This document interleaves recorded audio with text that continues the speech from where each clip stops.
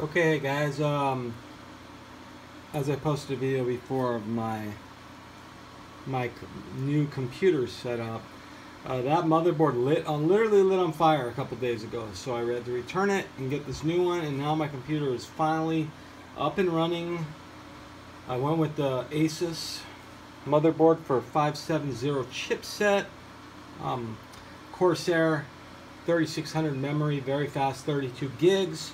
1080 video card by NVIDIA, the new 3600 chip, 3000 AMD, very fast for streaming and stuff.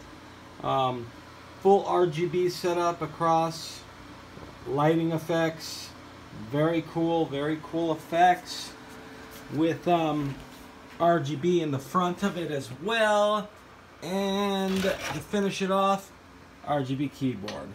So that is my new setup, and there, up to the light, I think. It's pretty crazy. I'm very happy with it. Wait.